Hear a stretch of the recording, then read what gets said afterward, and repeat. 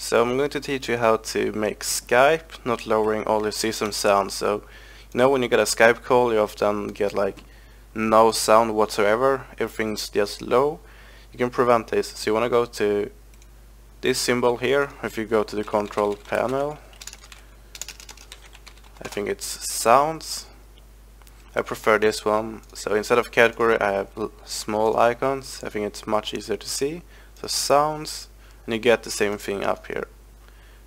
Same as if you do this. Oh, not the volume mixer, the other one. So playback devices. So we're gonna set communication, and by default this is what's on Skype or pretty much anything. So just click do nothing, apply, and then you're good to go. So whenever someone calls you on Skype, your sound won't be lowered, and personally I think it's really good. I absolutely hate when people call and everything else disappears. So that's how easy it is to change that. So I hope you can learn something, and I'll see you in my next video.